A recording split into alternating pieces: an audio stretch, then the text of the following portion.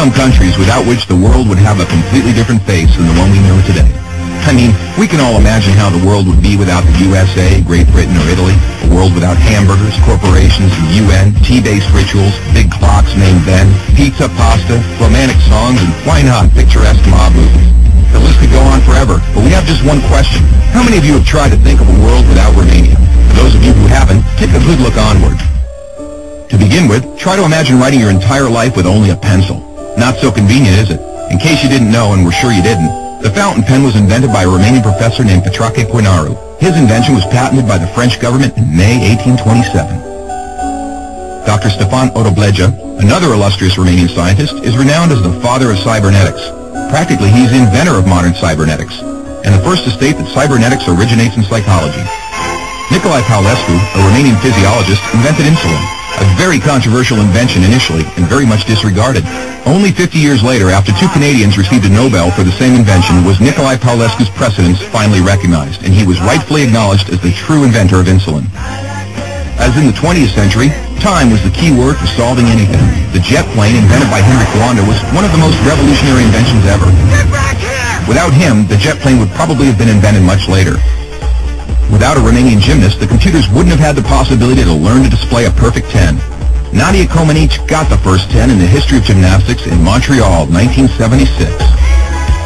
Imagine Bram Stoker trying to find a count in order to write his bestseller, and Hollywood craving for a vampire to put him on the big screen. So they would all have to thank Vlad Tepes, the Romanian medieval ruler who had the bad luck of becoming the bloodthirsty demon of modern times. Probably a long time would have passed until someone may have thought of writing a complete history of religions. Mircea Eliade was the first in the world to do it. All around the world, nobody would have thought of mocking a serious matter like death.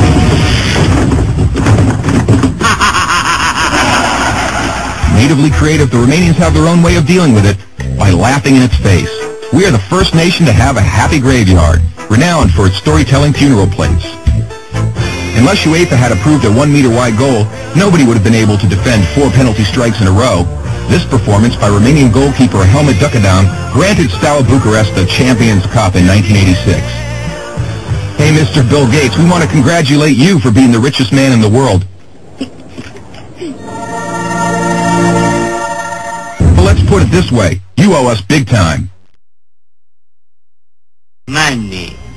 Money makes the world go around the world. The second spoken language in your company is Romanian. Repeat after me. Mulțumesc.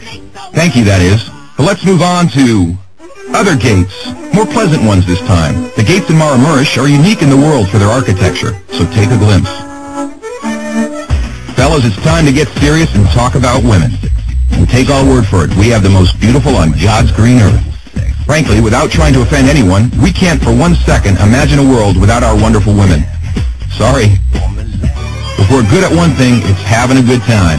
Gastronomically speaking, we are the proud owners of the most mouth-pleasing dishes in the world. And if you try these, we kindly recommend you to feast your senses on our world-renowned wines, with a history of centuries. The history of art would have been many pages thinner without the contribution of such a great sculptor as Brancusi. Brancusi did much to encourage a revival of carving and great respect for an artist's materials.